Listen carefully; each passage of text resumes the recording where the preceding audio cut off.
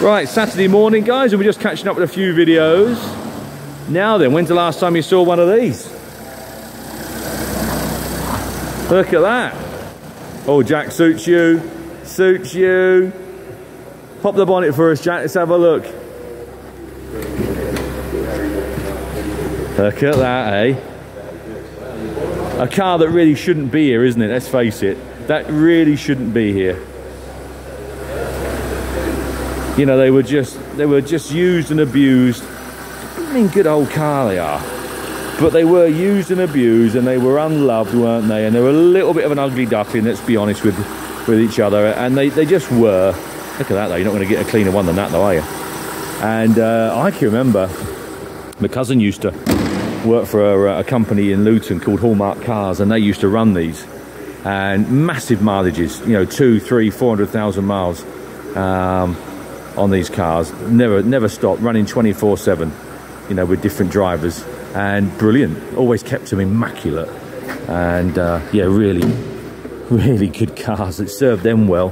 What's she got on the clock, Jacko? Look, let's have a look. 74,000 miles. Looks like he's got everything in there. Look at all the buttons in there. I'll tell you what, for a car of this age to have such a dashboard and buttons and everything, look what it's got. It's got buttons everywhere. Electric seats, electric this, electric everything. I hate, look at that. Honestly, it's like Rolls-Royce specification in there. I'd hate to think.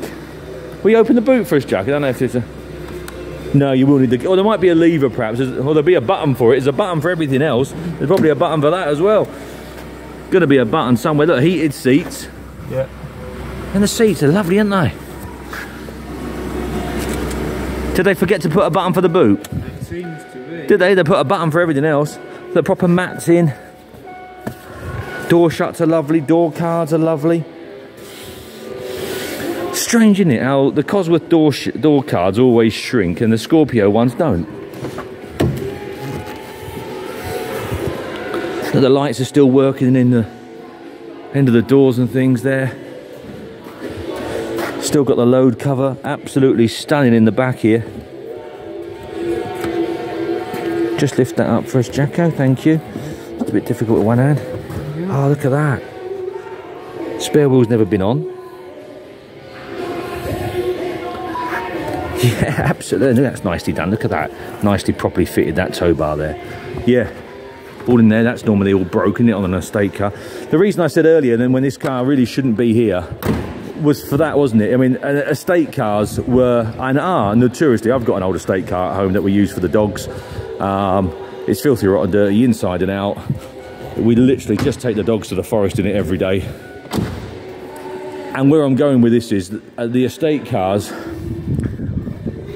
once they got to an age, they became a van, and they were then just driven into the ground, weren't they? And to have an estate cars were purchased for a purpose, which normally meant dogs, kids, luggage, a load of stuff going in the back. So to stay this clean and this straight and this nice is just, yeah, it's fairly unicorny, isn't it, really? So there you go. That's my take on it. I think it's great. Come down, have a look for yourself. I think you'll think it's great. While you are here, go through the office paperwork and so forth and go from there. If you want something super unusual, we may just have it here.